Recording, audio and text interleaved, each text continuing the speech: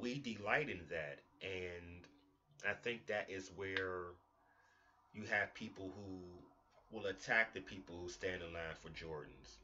You have people who will attack the people who won't go to an HBCU. You have people that will attack the people that may feel like they're pro-black or they're pro-white or they're pro-brown or pro-yellow. You know, there's a need for us. I call it the contrarian syndrome.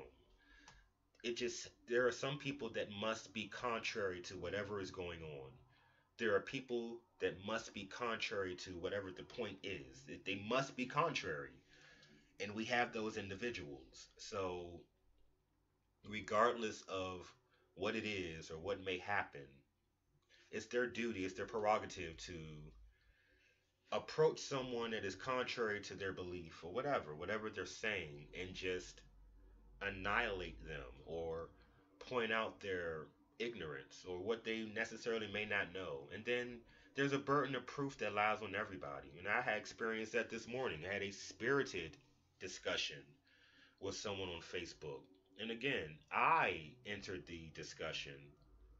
And that's something that we must practice restraint. We see posts, comments, tweets, we acknowledge them, but it's not necessarily our place to respond and speak on everything we see, especially if we are not educated in that topic, if we don't have a context to draw from, or if we weren't invited. We speak about freedom of speech, we speak about our right to express ourselves. You know, people say, well, I have the ACLU and they're going to protect my civil liberties. I can say whatever I want, and you are correct. But there is a burden of proof on people when you enter a discussion or when you enter something that you didn't create. And you either need to have the burden of understanding, the burden of fact, or the burden of context. Carry those with you. And it prevents defense mechanisms of sarcasm. And it prevents the defense mechanism of if you are not correct. And if you face an opposition or if you face a follow up question to your point and you may not be prepared, you don't have to take a petty avenue. And I did take a petty avenue on some of the responses and some of the remarks. And again, it was because I entered a comment, I entered a post, I entered into a situation where I was not prepared. And instead of adding to the discussion or presenting and adding something to the topic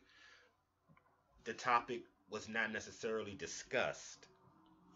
And there was a loss there, at least on my part, just because I could have learned and contributed, and I didn't because I didn't walk in prepared.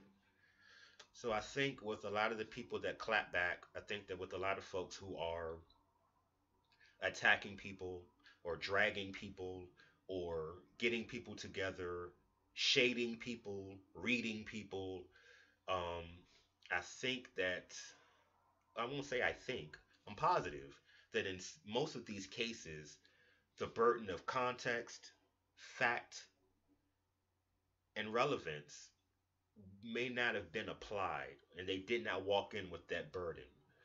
Yes, people have a burden to speak, with respect and to speak, factually, without error, but the audience or the potential audience also have a burden, they have a responsibility to walk into the situation either prepared to learn, aware of the situation, with context, with knowledge, with fact. And if we begin to have that burden and place it within ourselves, it doesn't matter what is posted, it doesn't matter what comes up, because instead of dealing with the human manifestation of pride and feelings and all of that, the issue can be discussed. And you may not necessarily have the right approach, but you can learn. And instead of a back and forth and a sarcasm, condescending tug of war, there can be an exchange of ideas, there can be the dialogue, and either you will come away learning something you didn't know, or sharing something that you may have already known and that someone else didn't. You walk away with something different.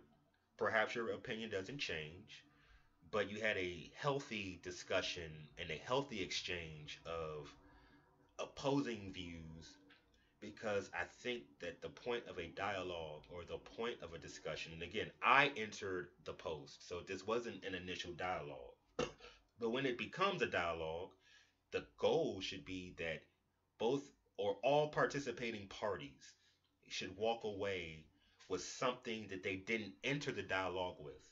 Whether there is a right or wrong, it's not a right or wrong aspect, but there should be some aspect that or perspective that you didn't necessarily have or you weren't thinking about.